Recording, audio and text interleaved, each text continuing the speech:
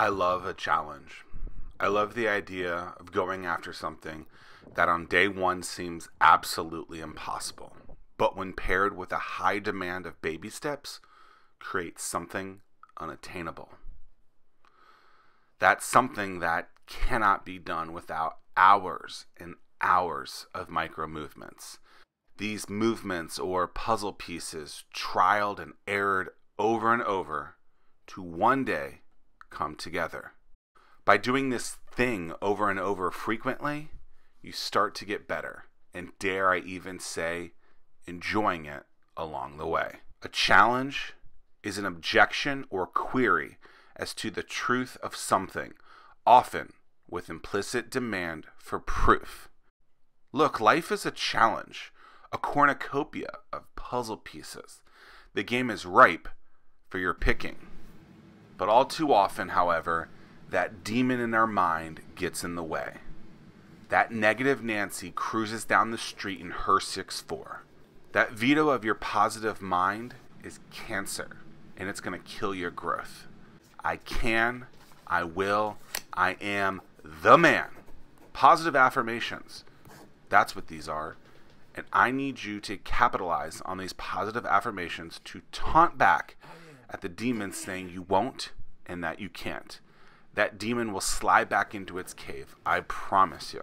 Now, I've never heard of the term positive affirmations until I was reading Jen Sincero's book, How to Be a Badass. But it makes sense, and I've always lived that way. The more you believe, the more you will, and the more the demon will go away. These simple words have a huge impact on you. I will. Let's paint a picture. It was the year 2018. I was looking through my bucket list, and I was reminded of a fitness-related task. And since I had been hard working out every single day that year, it seemed like a solid one to go after.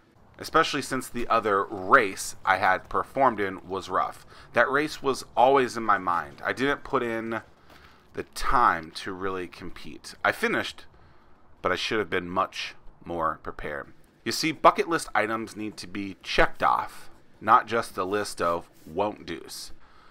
I'm actually terrified to commit to it. Scared as crap, I signed up for an Ironman race.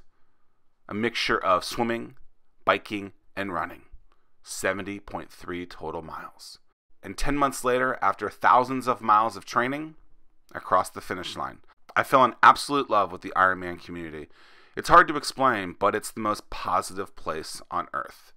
The race was difficult, but during it, I realized I had a very strong weakness.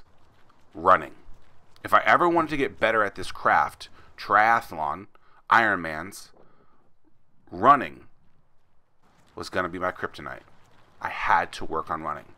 So let me be the first to say that I loathe, I hate, I'm disgusted, and every negative word possible at running.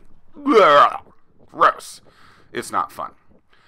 But I knew that I could get better. So for the past few months, I've worked more on running than other disciplines. And now it's time for another serious challenge. 26.2 miles. The more difficult things we do in life, the more challenges we tackle, the more challenges we go after, the stronger we will become. Kelly Clarkson was onto something. What doesn't kill us does make us stronger. Challenges are supposed to be hard.